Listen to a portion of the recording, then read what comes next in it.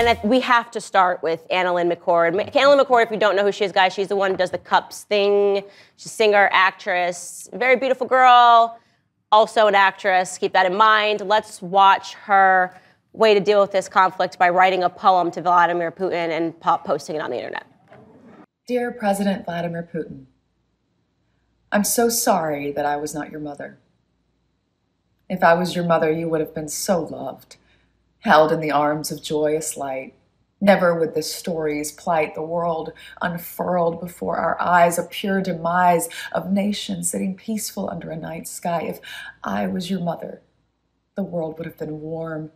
So much laughter and joy, and nothing would harm. I can't imagine the stain, the soul-stealing pain that the little boy you must have seen and believed, and the formulation of thought quickly taught that you lived in a cruel, unjust world.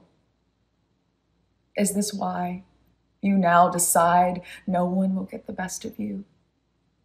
Is this why you do not hide nor away shy from taking back the world? Was it because so early in life, all that strife racked your little body with fear? If I was I can't take it anymore. Just stop it, please. Honestly, I tried. Just stop it right there. That's enough. Honestly, she sounds more eloquent than President Biden and Kamala. Yeah. True. I'm gonna glass half full that. What do you guys think of her beautiful poem? I can't believe he actually may have seen that and decided to still continue with attacks on Ukraine. Like, I don't know how she didn't change his mind. No, it must have just been a language issue. I can't think of it. Are we not the most, it's just like everyone stepping up to the plate to embarrass us more. You know what I mean? It's like, it's not enough that we have our leaders, just, every day that President Biden tries to compose a sentence, it's embarrassing. But now we have the actors and the actresses writing poems. If I was your mother, like, this I would find to be weird if I was a 3-year-old and it was actually my mother, right? I'd be like, why are you writing poetry to me, Mom? This is weird.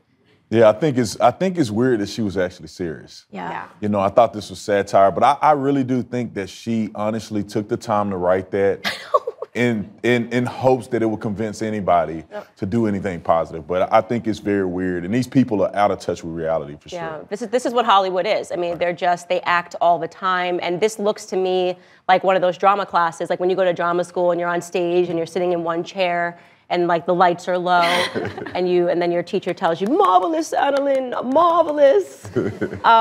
But this was embarrassing. Not actually the worst take, though. Oh, no. So actually, I love this next one. I'm not gonna lie.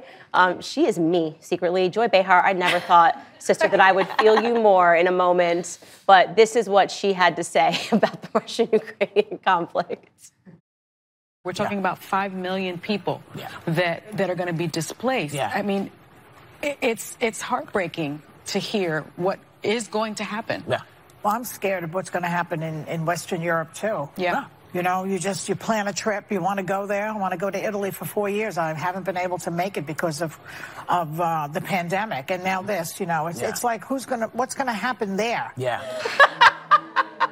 Come on, that's hilarious. She does not care. I mean, I don't know what a better way to say it. Like, while people are going through such a traumatic situation, she's only thinking about her vacation. And it's apparent. These people, and if anybody on the right would have said anything close to what she has said, they will be drugged right now through the mud as a Nazi or something. So I think it's embarrassing for her to do that, but her true colors have come out. It's not shocking. It reminds me of, I think it was Kelly Osbourne, either on The View or The Talk, when talking about Trump and illegal immigration, was like, well, where are we going to get our maids from? Like, if they close the border, who's going to clean our toilets?